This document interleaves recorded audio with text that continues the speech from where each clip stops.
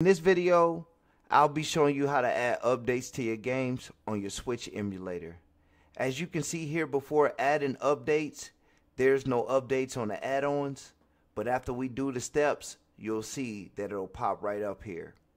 The first thing you're going to do is go to your Switch emulator, and then you're going to go to the top where it says Files. Once you're at Files, you're going to go to where it says Install Files to NAND.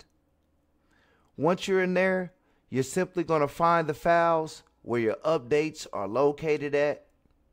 Click on it, and then you're going to go to Open.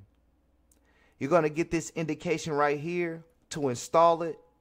Once it does this thing, you're simply going to click OK. And as you can see here, the add-ons now have our updated files. Now all you have to do is simply double-click the game and open it up, and it should open it up for you. If this helped you in any way, shape, or form, please hit that like button and hit that sub. Thank you.